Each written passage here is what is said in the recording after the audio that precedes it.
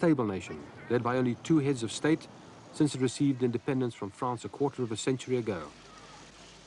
Since then, it has been courted constantly by a variety of international powers because of the country's strategic position on one of the world's busiest shipping lanes.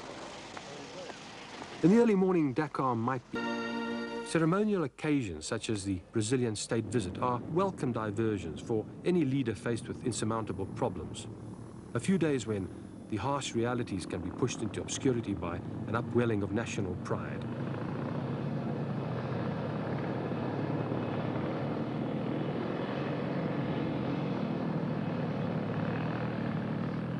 What might at first seem more surprising is that a South American country with no shortage of interest in an African state, pathetically poor by comparison.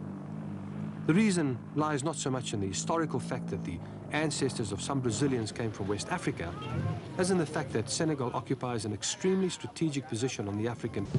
For 2 centuries, Gorée was a world center of the infamous black-skinned ebony trade.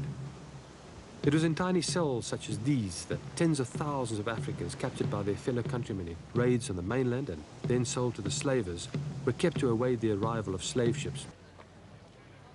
For these people, the great social event is the arrival.